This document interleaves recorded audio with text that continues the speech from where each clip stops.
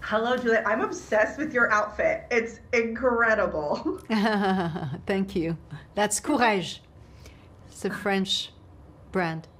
Amazing. It's gorgeous. Thank you. I am fascinated by this series. I'm about halfway through and I am loving it. I think you're incredible. Ben is incredible. He had so many nice things to say about you. He said you were basically like the goat to get, like the perfect casting for this role. And I want to ask you, as a French actress playing someone like Coco Chanel, was there something about her that you knew you had to get right? Whether it was her cadence, her mannerisms, like the one thing that was her? I think that was so people could feel how, vulnerable she is somehow, and that explains why she's so strong, to hide the poor childhood she had, the background she had that she always tried to hide. And also she learned to lie about her childhood and how poor she was. So there was always in her the fear of being seen as she was. And I think it was horrible, to live that way, because it meant she could never be herself, really. She was creating a persona and a way to survive in order to be recognized, because that need was so big in her.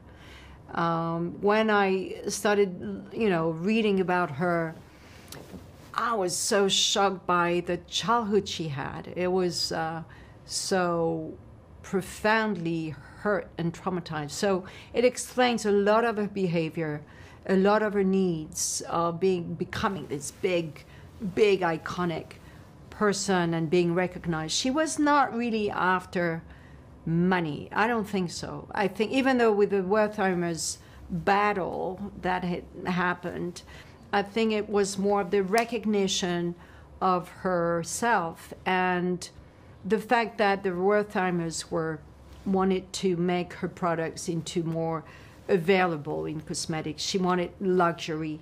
She was raving about luxury, the thing that you cannot attain, but you want. And she probably felt like it was bringing up desire.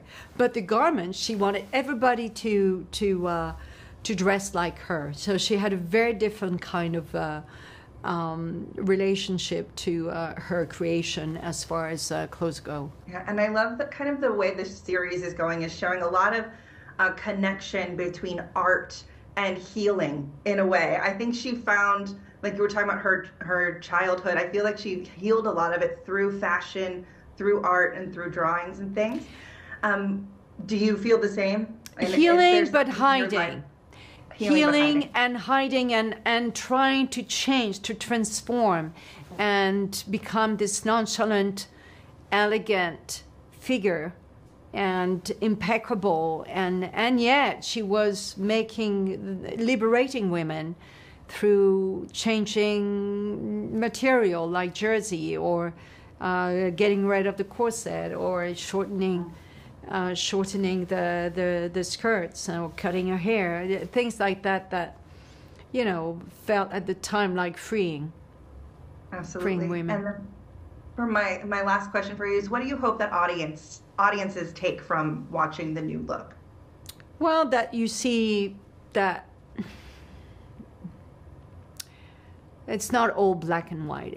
There are a lot of nuances and a lot of different perspectives of actions and behaviors, and that's what it's fascinating to try and understand why people are behaving and where they come from.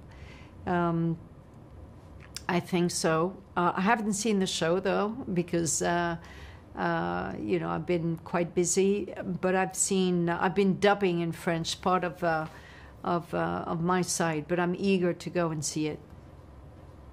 Well, it's really great. I've seen about half of it so far and I'm loving it. So Okay, I cool. can't wait for everyone to jump onto Apple TV Plus and check out the new look. Wonderful. Thank you.